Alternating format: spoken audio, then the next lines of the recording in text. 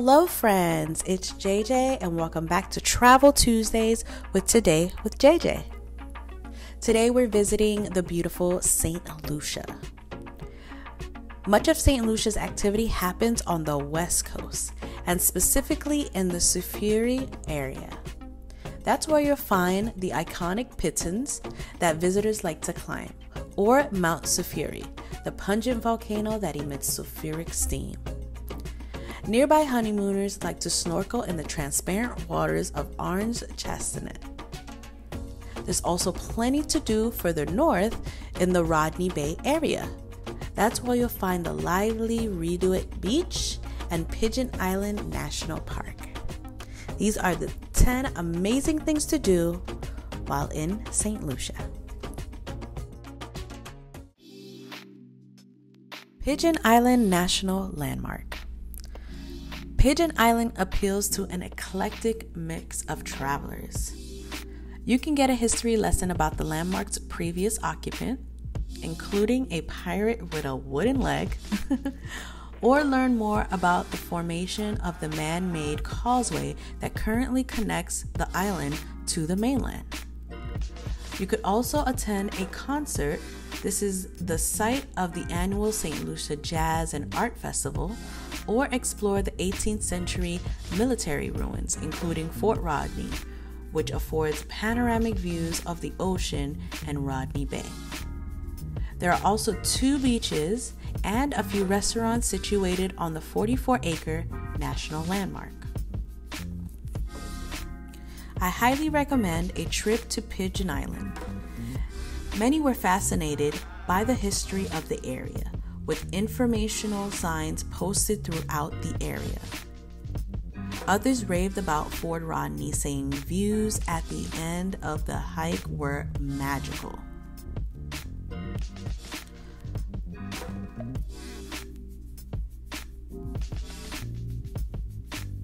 There are also some uncrowded beaches which many visitors enjoy. I recommend going early in the morning because the lack of visitors make it feel like you have the whole island to yourself. Redoit Beach. St. Lucia beaches are a dime a dozen, but none are quite as loved by travelers and locals alike as Redoit.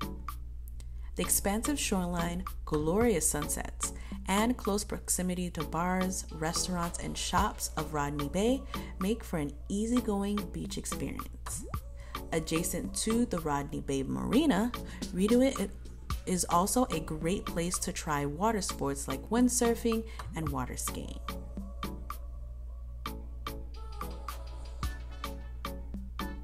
Redoit Beach is known for its cleanliness, white sands, and clear water.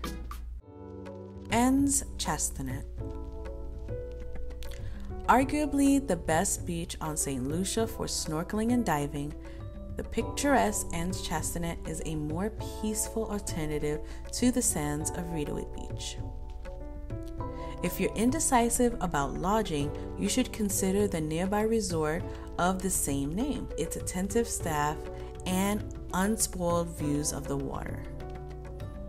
Even if you don't stay at the nearby resort, you can still use its on-site restaurants and drive shop, or visit the on-site bar. Many who have ventured to AnseChastanetSt for snorkeling said they were impressed by the clear water and were delighted by the abundance of sea life, so close to the shore. AnseChastanetSt jungle biking.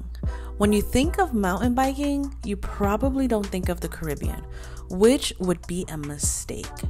Thanks to St. Lucia's diverse terrain, it's actually become a destination for serious bikers who come to test their skills on the biking trails of St. Lucia's 12 miles of private trails. Located on the grounds of AnseChastanetSt, a former plantation, Bike St. Lucia has trails for literally everyone, including someone like me, who has never mountain biked before. Or for professionals like Tinker Juarez, a champion bike racer who trained here. This is one of the best ways to get off the beaten path in St. Lucia and get deep into the rainforest. Rising tall from the sea and covered in emerald-colored vegetation, these volcanic plugs or land formations made out of volcanic materials are the most iconic sites of all of St. Lucia. Gros Piton and its smaller sibling Petit Piton are easy to spot from many points in the southwest. Travelers frequently gush about just how perfect the fraternal Twin Peaks are to gaze at or hike through. Those who took the hike loved the beauty of the trails and said that the views from the top were breathtaking, with some describing their experience as unforgettable. Despite there being 2 peaks available for climbing, locals caution against hiking Petit Piton unless you are a pro climber, as the trail is incredibly steep, but said that the sense of accomplishment in complementing the hike was worth the journey.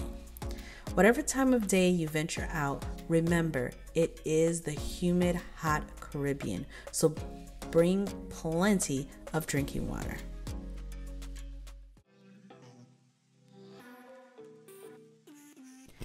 Diamond Falls Botanical Gardens. If you're tired of lounging on the beach but not up for a hike through the Pitons, then taking a few hours at Diamond Falls Botanical Garden is sure to be relaxing and an eye-catching compromise. This 6-acre attraction is filled to the brim with vibrant foliage, including hibiscus. The Diamond Falls waterfall is also a feast for the eyes, changing colors throughout the year due to the mixture of the rainwater and volcanic minerals that flows down the falls. You can also take a dip in the on-site mineral baths, and there are also restaurants and a beautiful estate to visit as well. Recent visitors enjoyed their time at Diamond Falls Botanical Gardens, saying the flowers and plants on display were beautiful, providing a refreshing view for a walk. I recommend exploring the site on your own, despite offers from guides at the entrance offering paid tours.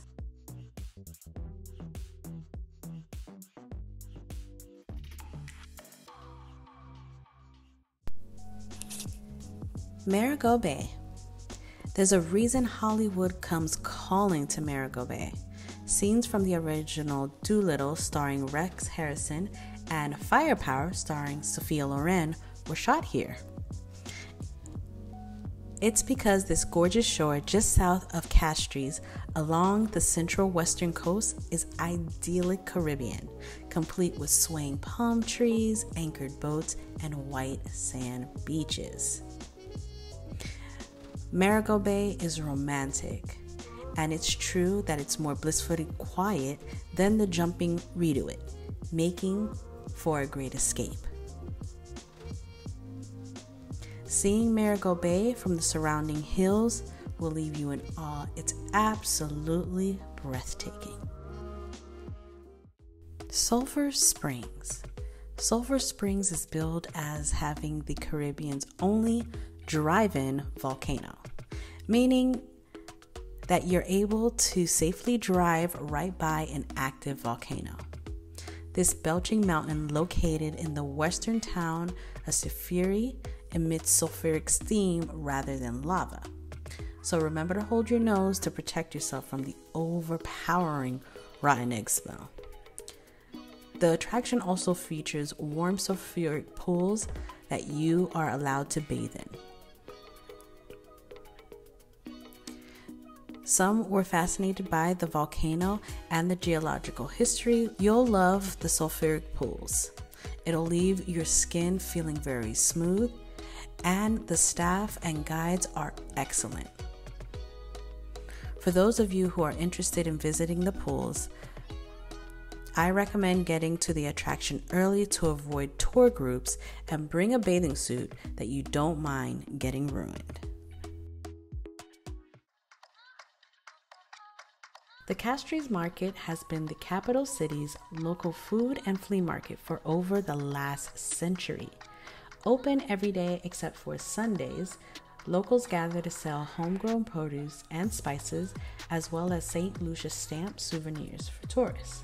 You'll be delighted by your experience and enjoy interacting with the local vendors to buy unique items such as fresh coconut and handcrafted woodworks.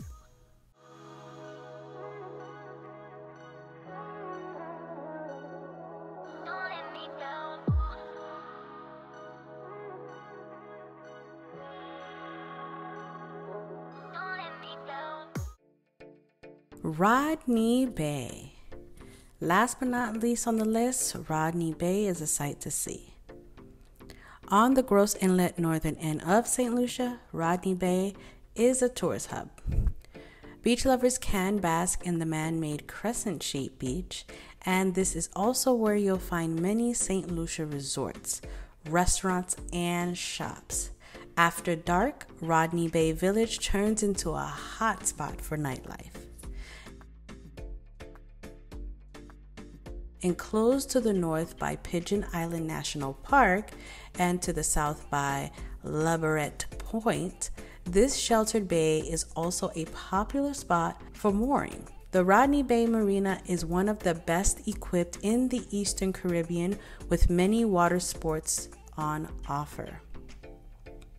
Impressive homes dot the hills surrounding the bay, and St. Lucia's biggest shopping mall is in this area.